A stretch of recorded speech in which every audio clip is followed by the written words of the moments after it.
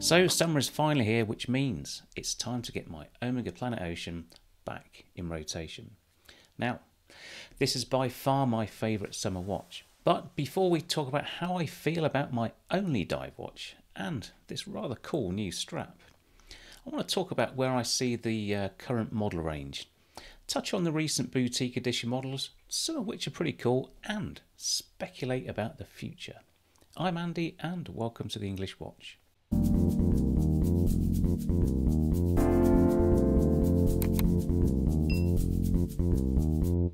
Now this channel is about me and my watch collecting journey, an amateur enthusiast with an eye for detail, helping like-minded individuals like you start your watch collecting journey. Now if you like this video, why not give it a thumbs up, and while you're there, why not subscribe? Now this isn't a full review of the Planet Ocean. I've sort of covered that previously in full, including the sort of lineage and the design and all the different references. Now I'll leave a link in the top corner, whichever one it is, so go check that out. And I know what you're going to say. This is yet another Omega video from the English Watch. True, and you know, despite my recent Omega bashing, I still do hold a sort of fondness for the brand. And as mentioned previously, I personally need that sort of emotional bond with a brand or a particular watch model, in this case the Planet Ocean, which offers it in spades. Now today's episode is sponsored by Chrono Hunter. So buying a luxury watch, especially if you're new to the hobby, can be quite a daunting process. With so much choice and ways of buying and selling, how do you know you're receiving the best deal? Well, that's where Chrono Hunter come in. With their revolutionary platform, Chrono Hunter provide an online luxury watch buying and selling experience that puts you in control. Simply enter the details of the watch you're looking for, sit back and receive multiple offers from their exclusive network of the finest retailers and trusted dealers. You'll receive quotes for both new and pre-owned examples of your dream watch, depending on the model, and you can then choose what works best for you with no pressure. This is a significant time saver where you no longer have to scroll through dozens of ads looking for the same watch and then pluck up the courage to negotiate over the price. Whether purchase or sale, Chrono Hunter offers a quick turnaround and peerless service, as demonstrated by their Trustpilot ratings. This is a safe and secure service with authenticity guaranteed, mainly thanks to concluding the sale or purchase directly with the chosen authorised dealer or retailer. Okay, back to the episode. So last year I expected Omega to make the most of the 75th anniversary of the Seamaster range, or the 30th anniversary of the Diver 300M Professional, the Bond watch. What we did get is the summer blue dial editions, which were okay but not groundbreaking. Now I'd also predicted, again, the release of an all-new Planet Ocean, but what we got instead was this high-tech ceramic GMT version at £21,000. So given we can't expect to see a replacement anytime soon, well certainly not this half of the year, what we see is the release of 3 boutique only models in grey, linen and green, along with their chronograph counterparts. These watches share the same case size as the regular Planet Ocean at 43.5mm and retail for £6,700, £400 more, justified by the limited run and the additional dial finishes. The chronograph versions are 45.5mm and at £8,500, only £200 more than the regular equivalent.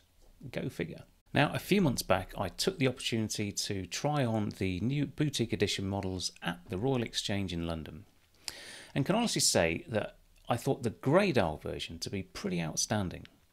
Now, all 3 models have a fully brushed case rather than the brushed, polished cases of the regular model, and I think it's the matching of the grey matte dial and that beige luminova that just works and makes it quite the stealth watch with a real sort of tool watch vibe. Now the linen or sort of sandy coloured version is nice, but I'm not a fan of the sort of white contrasting date disc. This sticks out a little bit too much for me and is not to my taste. Oddly, this is better executed on both of the grey dials with the green and the grey bezels, where the date disc is far better integrated. Now, as for the green, it's just not for me. I like the vertical brushed grey dial, but couldn't see myself ever picking this one up over the green or the traditional blue. Looking at the range, well, there's a whiff of IWC looking at the colour choices, where you could argue that the Mojave Desert and Woodland Green coloured pilot watches have more than a passing resemblance. And that's becoming quite a common trope with Omega, despite the excellent execution of their range. From the coloured dials of the Shades Aquaterras to the two-tone Speedmasters, some would argue that Omega is following trends rather than setting them. Now, on the plus side, all three models come with a new integrated rubber strap, with a kind of hobnail style embossed pattern, a bit like sailcloth with a sort of contrasting white stitch. Now, why they didn't use an actual sailcloth style material like the Artem strap on my Speedmaster, I don't know. I mean, that would be fitting for what is otherwise an aquatic themed watch. I mean, Artem do offer a 21mm fitting with the Omega style clasp, so worth looking into if you didn't mind not having it fully integrated. And it was at this point, when I had time with these three watches, that I inquired if there was a blue version of this new strap. As you know, I wear my Planet Ocean mainly on rubber and have had the blue strap from the Good Planet GMT for about 5 years. Now, although I do wear and enjoy the watch on the bracelet, and in fact wore this watch on the bracelet for the whole of January, and I got on fine with it. It was a great daily for the time. Picked up a few scuffs on the back of the clasp, but hey, that's life. But it's the rubber strap that makes most sense to me, because it isn't normally a daily, and I find the steel package just to be a little bit too weighty. So after a quick check on the Omega accessory internal website thing, they found the blue strap, which I immediately ordered. Now, the strap costs £260, which is a little steep, but in line with other OEM straps. And, I'm yet to find an integrated rubber strap that wears as well as these genuine Omega ones do. Now, I'll leave a reference number in the description, so if you want to go and buy it yourself, pick up the reference number, go into either an authorised dealer or a boutique, and you should be able to order one. You can also call Omega directly, and they do sell you accessory parts. They won't sell you spare parts, but they'll sell you accessory parts. Now, I'm really happy with the result, and the blue strap matches the blue of the dial far better than the original. Now, I find the Omega Planet Ocean to be the perfect companion for sunny days and shorts. Now, and I plan to take this on holiday with me this year, although I'll not drop it on the hard stone floor again. But, there's real testament to the design and toughness of the watch. Just a small scuff on the bezel, and, for the last 12 months, it's remained accurate and sort of tank tough and reliable. Now, I might get it pressure tested later this year, but it will easily go another 5 years between the next service. And they do recommend on these modern watches 10-year service. I bought mine in 2018. It went in for a bit of work within warranty within 2 years, so about 2020. So I reckon 2030, Christ, I'll be nearly 60 by then, before this thing sees a watchmaker. Hopefully, assuming I don't have a whoopsie. Now, getting back to that replacement model, could this be the year? Now, maybe not yet. I mean, Omega have got to get through the Olympics, and they've got some special editions, I'm sure. And I think this is an anniversary year, although I'm sure Phil will tell us exactly which anniversary year it is in the comments, so look out for that. But Omega have been pretty consistent releasing throughout the year, and I'm talking very regularly.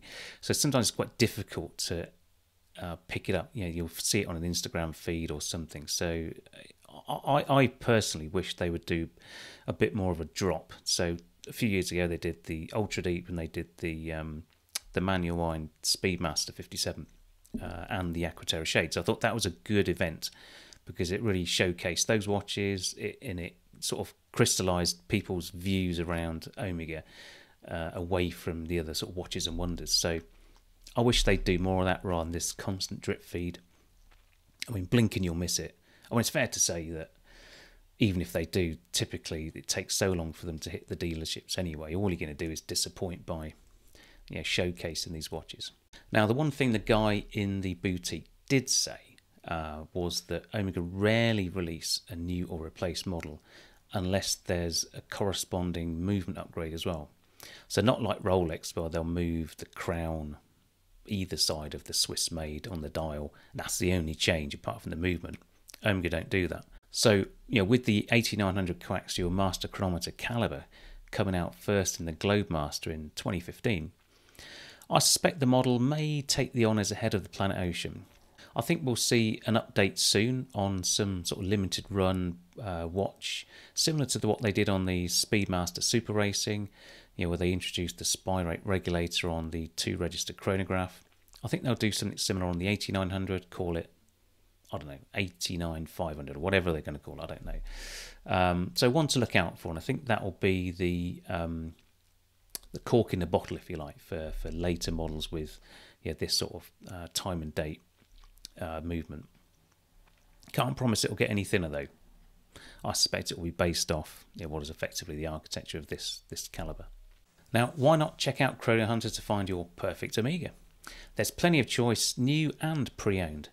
It's a really safe and efficient way to trade or sell, and taking the risk and the hassle out of the process with their revolutionary platform.